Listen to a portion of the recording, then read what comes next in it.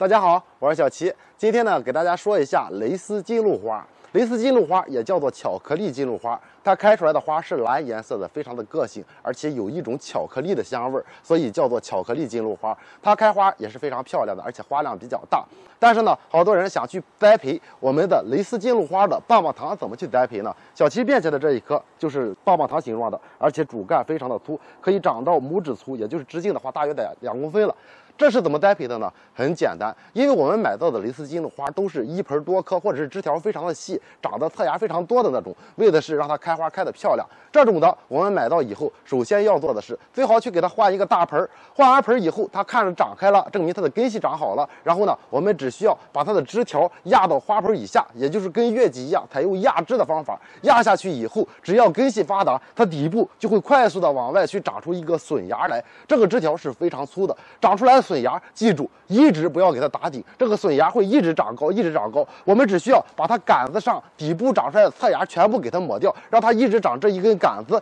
最后长到我们想要的高度了，我们直接把上边的多余的给它剪掉，这样它会快速的就去长出多个侧芽来。侧芽长出来以后呢，我们再去给它打顶修剪，保证